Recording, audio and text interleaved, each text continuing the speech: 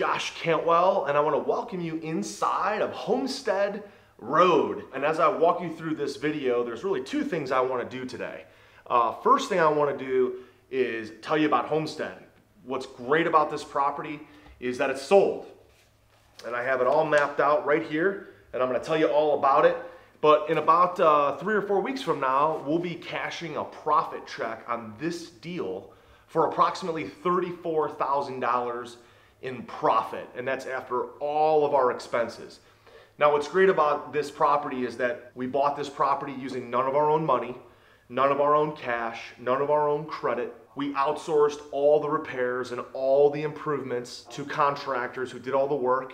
So we didn't do any of the work ourselves. We launched this property using our property launch formula, which generated a bunch of buzz about the house. And we quickly sold the property within just 3 weeks.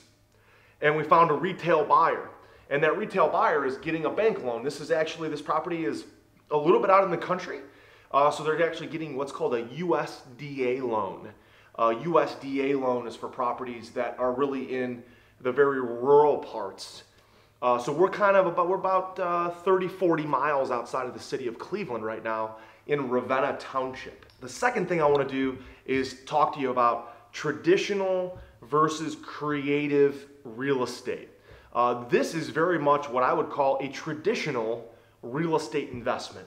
This house was listed by Freddie Mac for $49,000. Now, Freddie Mac has what's called their first look policy, which means for the first 15 days, they only allow owner occupants to bid on these homes.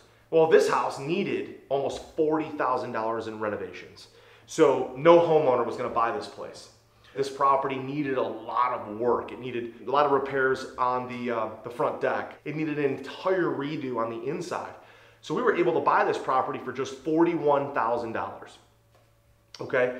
And then what we found is that we're going to need to put in approximately $38,000 in repairs, okay, to fix this house up just the way we wanted. So we knew we were going to be into it for about $80,000. What we did was we had a private lender.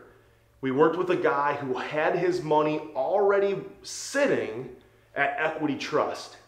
Okay, an Equity Trust is a self-directed IRA company where people can roll over their retirement funds to Equity Trust, and then they can direct that money out of their IRA to invest in real estate. So our private lender had 2 loans actually. He had a first mortgage on his traditional IRA for $52,000, and he had a second mortgage from his Roth IRA for $27,000. So all combined is a total of $79,000 of funding that we got. So our investor is able to make a tax-free investment out of his IRA. We're able to buy the property using none of our own cash and none of our own credit. And we're able to buy the property. So we're the buyer and he's the lender, okay? So if you think about the money flows out of his IRA to the title company, and he's the lender. So he has a first mortgage and a second mortgage against the property. He's like the bank. We're the buyer, he's the lender out of his IRA. We bought the property for $41,500, and we were able to get an extra $39,000 at closing that went right into our bank account so we could use to fix up the property, okay? And we ended up using all of that $39,000 to repair the property. We immediately put the property on the market and we sold it very, very, very quickly in just 3 weeks for almost full price. Okay, we were asking $139 for this property and we were able to secure a buyer for $124. Okay, so the way it shakes down, if you want to take a look at this, okay, is list price is $49. Our purchase price is $41,500. Cash to close was $40,500. We got a first mortgage for $52,000. We got a second mortgage for $27,000. The first was from his traditional IRA. The second was from his Roth IRA. So in total, we got a funding of $79,000. The repairs here, this is actually a typo. This is actually $38,500, not $28,500. So $38,000 in repairs. So the funding we got was $79,000, equals exactly what we needed to buy and repair the property. We sold the property for $124,000. We gave the buyer a $4,000 concession. So we're gonna net $113,000 and we're into it for $79,000. So that leaves us a total profit of over $34,000 of profit to us with $0 of our own invested into the property. And we also did none of the work, okay? So I'm excited to be at Homestead. This is the last time I'll be here because in just a couple of weeks, the buyer will close and we will walk away with a $34,000 profit check, okay? Now, what we do is we're gonna give our investor approximately 15% of our profit. So 15% of $34,000 is about $5,000. So we're gonna give that to our investor and we will walk away with a net profit in our pocket of $28,000 using none of our own cash, none of our own credit, and without doing any of the work ourselves, okay? So when you think about real estate investing, there's a couple ways to do it. There's the creative way to do real estate, and there's what we call the traditional way of doing real estate. This is a very traditional, what I would call a traditional real estate deal, because we bought it right off the MLS, we repaired it, we launched it, and we sold it quickly. Now, creative real estate is fantastic as well, but it's totally different. With creative real estate, you're gonna be finding off-market properties. Off-market properties, meaning landlords who live out of town, or people who have second homes that wanna unload them, or houses that are in probate, or homeowners who can't sell.